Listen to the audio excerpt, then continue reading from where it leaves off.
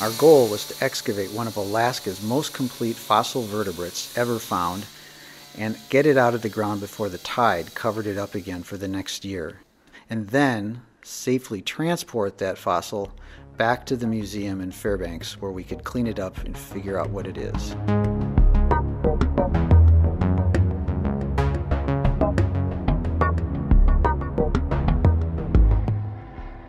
I'm Pat Druckenmiller, Earth Sciences Curator at the University of Alaska Museum. Kevin May, Operations Manager at the museum, and I had flown down to southeast Alaska near the town of Cake to excavate the remains of an extinct marine reptile known as a Thalattosaur. The fossil we had come to excavate was found by Eugene Permacki in 2010.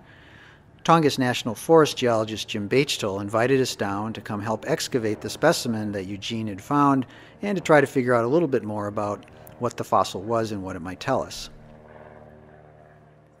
We camped with the crew from the U.S. Forest Service and waited until the tide was low enough so that we could get access to the site and begin our excavation. This particular site had actually been known to produce fragments of bones before, but never had there been a complete articulated skeleton found in this area. The biggest challenge that we faced in excavating this fossil was that it was found during a very low tide cycle, so that the specimen was actually only exposed above water for a couple hours a day and wouldn't have been visible pretty much for any other day of the year. In order to get the fossil out of the ground, we actually had to use rock saws. The first step was to actually remove all the rock that was over the top of it, what we call the overburden. And this took an awful lot of work using the rock saw to cut out slabs of rock and then break them out of the ground with hammers and chisels. Up we go. Take your time. Really slow. Just in time. Float planes coming in.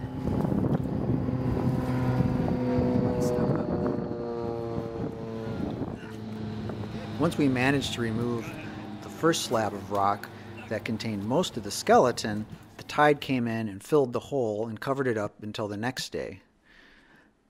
As it turned out, that was a good thing, because when we looked at the edge of the slab we removed, we realized that we actually had more of the skeleton in the hill that we had to remove.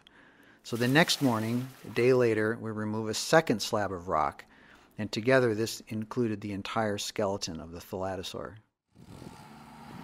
Once we removed the slabs, they were taken by boat back to Forest Service headquarters in Thorn Bay, and then later the specimen was flown by air to Fairbanks, where we could begin the work in the lab.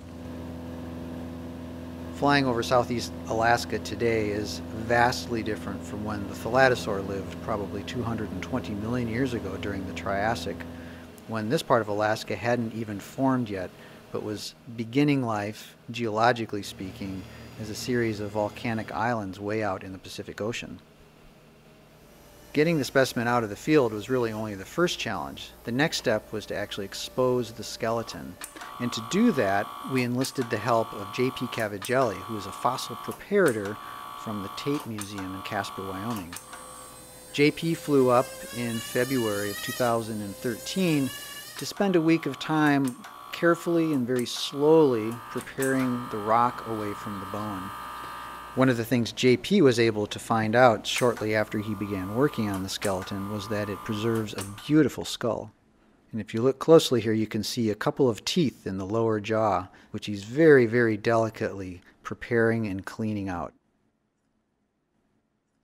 Once we get the skeleton completely cleaned up and compare it to other skeletons like it in Europe and China, we'll actually be able to determine precisely whether or not this is a new species of Thalattosaur never before seen.